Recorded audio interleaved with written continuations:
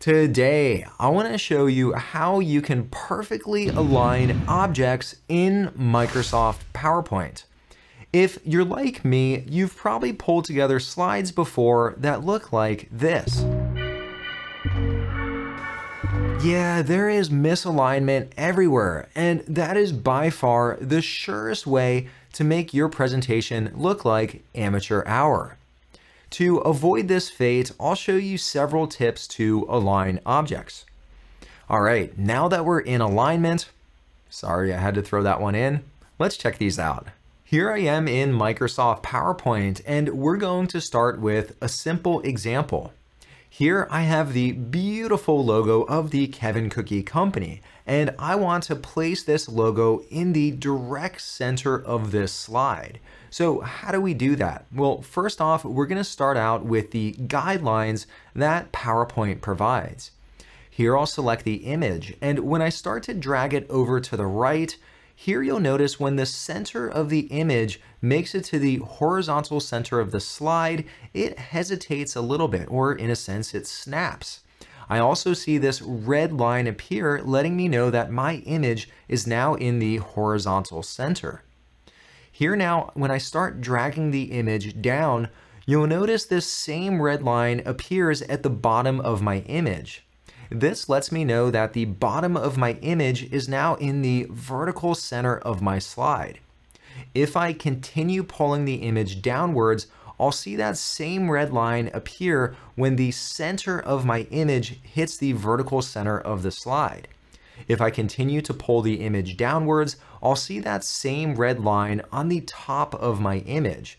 So these help me position my image around the slide. Here I'll move it up so it sits in the exact center of the slide. If I don't like the snapping when I'm moving the image around, I can press the Alt key on my keyboard and then it will no longer snap to those guidelines provided by PowerPoint. So that gives me ultimate flexibility to position my image or object where I want it. These guidelines also appear when you're moving multiple objects.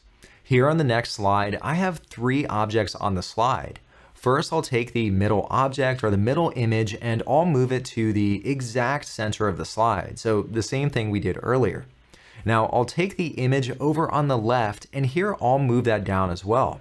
Here, once again, I see the guidelines that help me arrange the shapes in relation to one another. So here I could see that both the top, the bottom, and the middle are all in alignment. Now let's say the shape was a different size. Here I could see that the top is in alignment, but the bottom's not. And here I could pull the bottom up so the bottom is in alignment. I'll return that to be the same size. Now I'll take the object or the photo over on the right-hand side, and here too I can also align that. And as I'm aligning it, here I could see that the objects are evenly distributed. So the space between the leftmost and the center and the rightmost image are all exactly the same.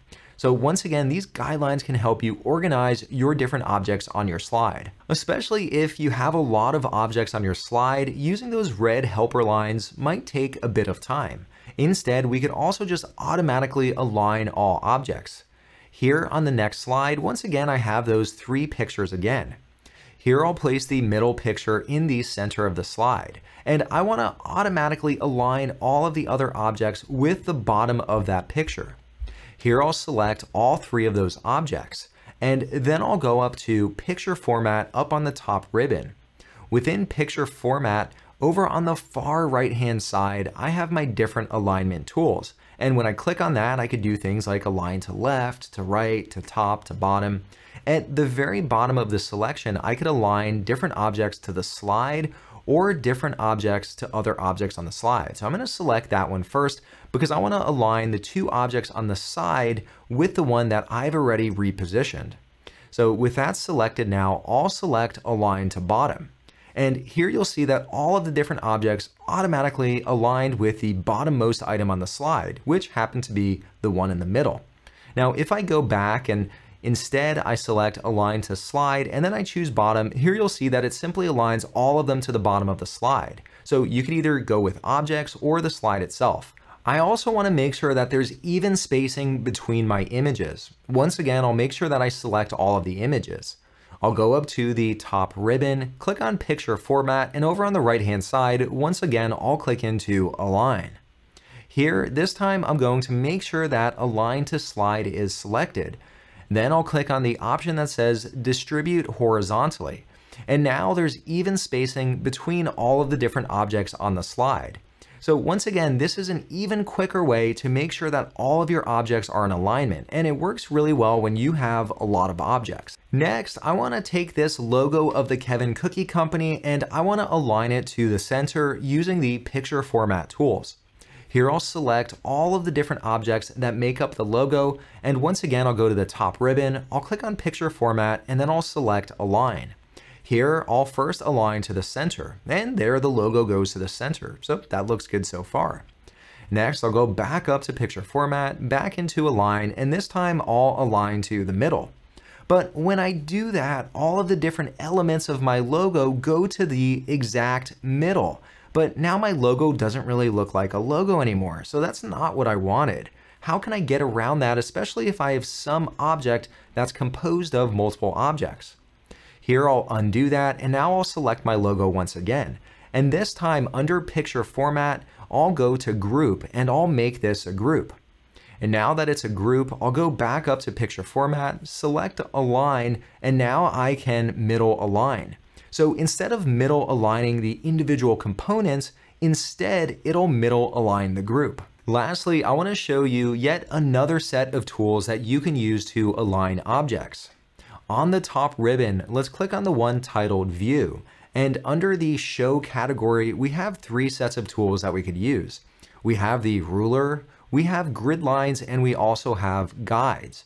First, I'll turn on the ruler, and we see a ruler appear on the top and on the side. Next, I'll turn on the grid lines. And now in back of the slide, you see these grid lines. And I can now align objects to them. So here I'll just move some shapes around, and I can use the grid line to just visually see where all of them sit. Next, I'll turn on guides. And when I turn on guides, I get these two lines appearing on my slide, one vertical and one horizontal. I can move these guides wherever I want them. So here I'll move the vertical guide over to the left-hand side, and I can now align my different objects to those guides. And they snap to those guides. So this way I can assure that every single object lines up properly.